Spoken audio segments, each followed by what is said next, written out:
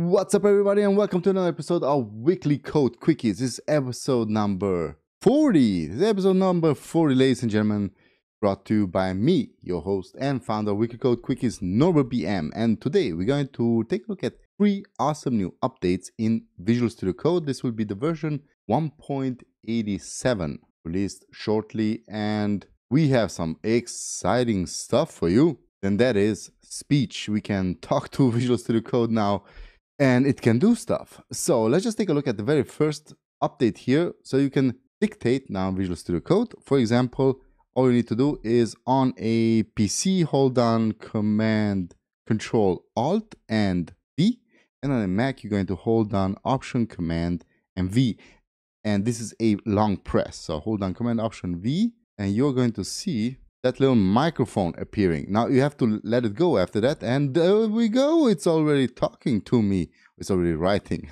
So stop. Actually, if you want to stop this, you have to hit on escape, and then it's going to stop. And obviously, it will autocomplete if you have Copilot installed. Now you can do a bunch of stuff with this. Let me just try this one more time. So Option Command V or Alt Control Command Alt Control V on a PC. And the rain in Spain stays mainly on the plane. There we go.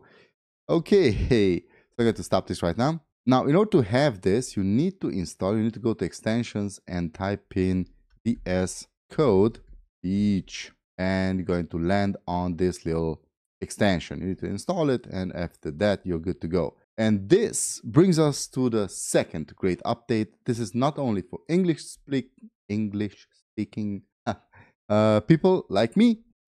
I can also speak multiple languages, for example, German, and you can also install the German language then. But you will need to go to the accessibility.voice.speech language in your command palette, or basically in your settings, and set it from English to German. Now, there are multiple other languages like Turkish, Swedish, Russian, Portuguese, from Brazil that is, Japanese, Spanish from Spain, Italian from Italy, Chinese, the traditional, and Taiwan. Traditional, yes, I don't want to get into any trouble here.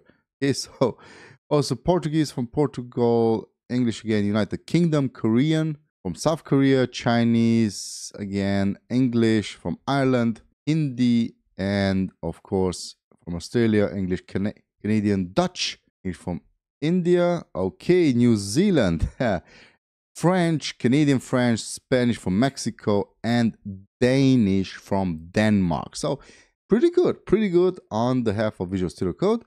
I do think they should add Czech, and what other major countries are pretty good at programming? I don't know, but they should add a couple of more languages. So don't forget, you have to have, first of all, Visual Studio Code. Let me show you this again. Or if you're only listening to this in a podcast form, so the extension is VS Code in your extension, and then each. Okay, you need to have this one installed, so VS Code each, and then you can install different language packages, which will then also, let me show you, this also works in, like, say, a index file, a JavaScript file.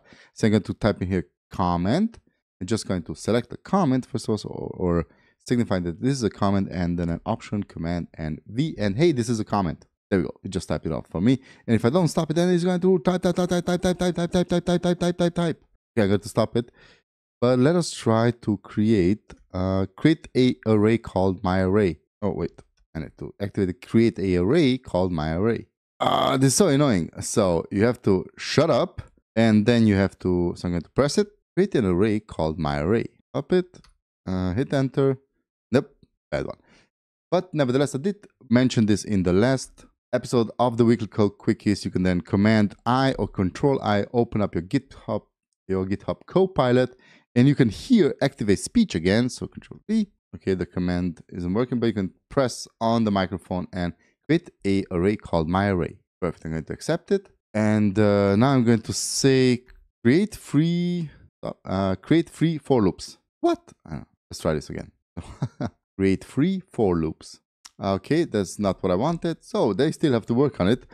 But this will bring me to my next example, or the next update. You can now it's going to have a multi-line, multi-inline compilation or suggestions for your cursor, multi-inline cursor suggestions.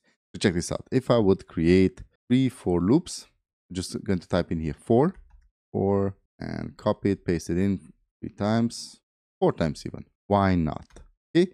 Now I'm going to hold down options and click at the end of each of them, space, open and close parentheses, and let's just say I'm going to I'm going to copy it, paste it in, paste it in again. Now hit save. Now I'm going to click 1, 2, 3, open and close parentheses, and it's not activating from strange regions. So let's try it. Let I is equal to 0, and as long as, well, obviously this is not working as I thought or as they intended until now, but it should work. It did work. I did try it out a couple of times, and it did autocomplete a 3 for loop. So let's try it for each loop. So for each array, and let me do this again. Just an array, and let's just try this out one more time. Yep, this time it did. It did autocomplete. Okay, so it did work with for each, but it didn't work with 4 loops. Maybe because I have an array.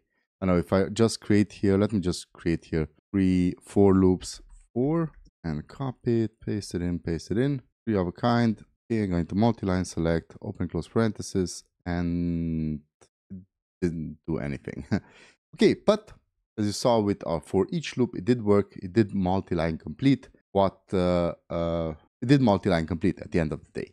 So these are 3 new updates. Hope you enjoyed them. Try them out. Let me hear your feedback in the comment section. So if you have any kind of questions or suggestions for future videos, please leave them in the comment section below. Also, if you're not already subscribed, then please feel free to do so. We're posting new content on the daily basis, actually, pretty much regularly now, each and every week. And we also are posting new tutorials. I'm going to release a new tutorial the upcoming week, which is a comparison between Bootstrap and regular CSS when you want to prototype a quick website.